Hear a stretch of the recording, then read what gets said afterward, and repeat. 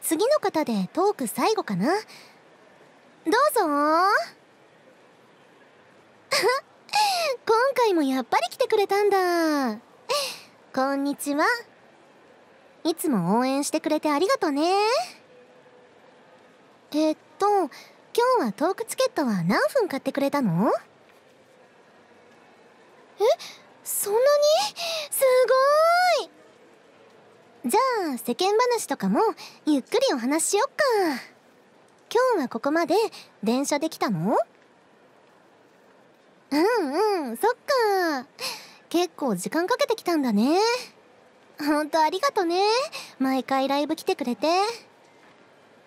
お仕事、学校？だって結構忙しいでしょ？そうだよね。この時期は特に大変だよね。忙しい中なのにライブ来てくれたり、ツイッターに感想書いたりしてくれてるの、私にとってもすごく励みになってるからさ。私が活動とか日常のこととかツイートした時にもよくリプ送ってくれるし、反応してあげられないことも多いけど、あなたのツイートは全部見てるからね。ちゃんと全部。本当に無理はしなくていいからね。無理しない程度に私のことをこれからも応援して好きでいてくれたら嬉しいな。ありがとう。そうだ、この前出た曲は聴いてくれた？よかった。どうだったかな、あれ。私にしてはちょっと珍しいタイプの曲に挑戦してみた感じなんだけど。本当に？よかった。あなたに喜んでもらえてるってわかるとやっぱり嬉しい。こういうイベントで直接伝えてもらえると特に。そこ気づいちゃった？そうそう、よく気づいたね、それ。たくさん曲聴いてくれてる証拠だね。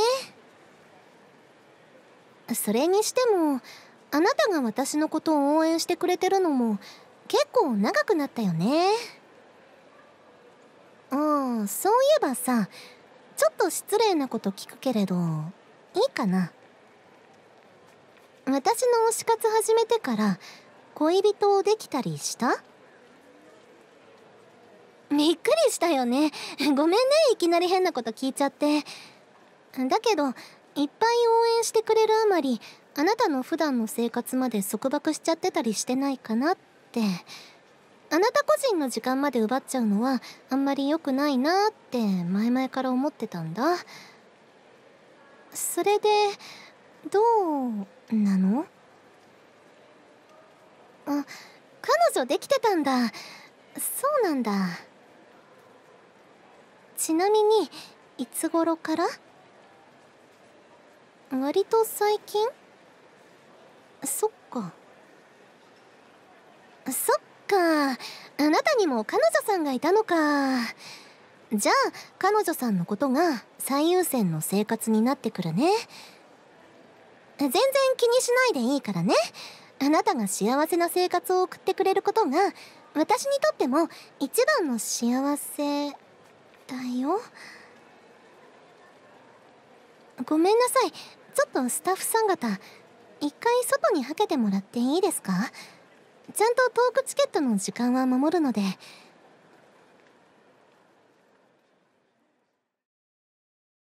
二人きりだね。今日、あなたはこのイベントに来てくれるって信じてたから、用意してたことを言うね。直接会う時じゃないとなかなか伝えられないんだけどさ。いつもありがとね。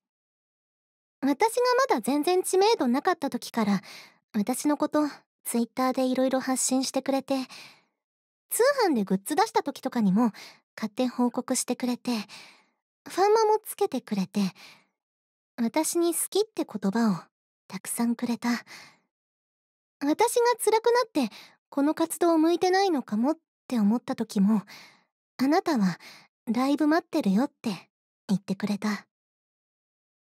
いつも優しい言葉で私の背中を押してくれて、私がここまで来れたのはあなたのおかげだったんだよ。だから、あなたの推しである私から、あなただけに頼み事をしたいんだ。聞いてくれる？あんな人なんか捨てて、私を彼女にしてよ。無理だよね。もう恋人関係になっちゃったんだもんね。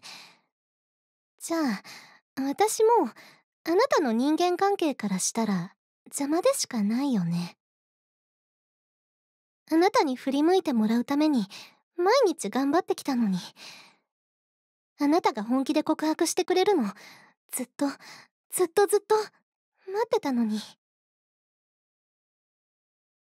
ねえ、黙ってないでさ。私のこと、本当に好き？だったら、愛してるって言ってよ。君だけを一生愛するって言ってよ。アイドルとファンが付き合っちゃいけないなんて決まり、ないよね。じゃあ、なんで私から目をそらそうとするの？私はあなたをずっと見てきたのに。あ、見てきたって、本当にあなたを監視してたんだよ。前さ、私のグッズ買ってくれてたでしょ？だからね、あなたの名前も電話番号も住所も全部知ってるんだよね、私。あなたが私の告白を受け入れてくれたら、悪いように使うつもりもなかったんだけどな。こんな脅し方したくなかったんだけど。私と付き合ってくれない？ダメなんだ。じゃあもう、あなたにもっとたくさんアプローチするしかないね。明日も明後日も、あなたのところに行くから。あなたに付きまとう嫌な女になってやる。それで、あなたの彼女さんに勘違いさせたり、私に彼氏がいるっていう噂が広がれば、もうこっちのものだよね。うん。てか、今ここで二人で写真撮ってあげれば、全てが解決するんじゃない？もちろん、あなたのアカウントのパスワードも知ってるから。ああ、よかった。これでハッピーエンドだね。大好きだよ。これからもずっと、私だけを押し続けてね。